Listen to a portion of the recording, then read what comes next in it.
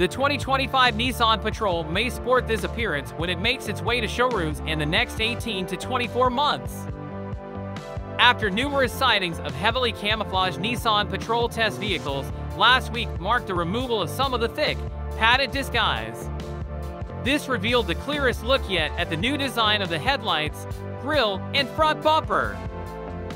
The upcoming 2025 Nissan Patrol, featuring a twin-turbo petrol V6 engine, has started its journey on American roads in preparation for an expected unveiling early next year.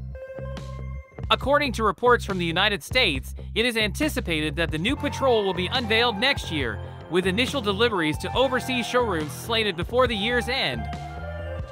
As previously mentioned on Drive, the most significant change in the first new Patrol since 2010 will be the replacement of the 5.6-liter petrol V8 with a downsized twin-turbocharged petrol V6.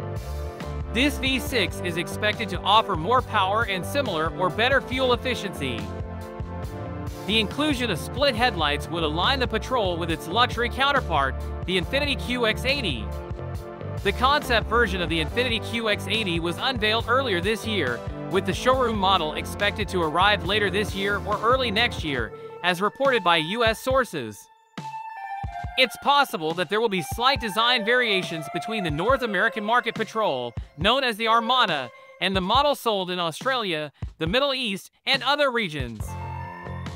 The new Patrol showcases a boxier body shell and more angular proportions compared to the previous model.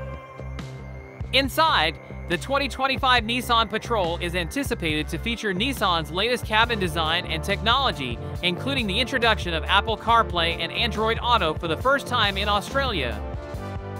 The current 5.6-liter petrol V8 is set to be replaced by a 3.5-liter twin-turbo petrol V6 with 318 kilowatts of power, an increase from the current 298 kilowatts.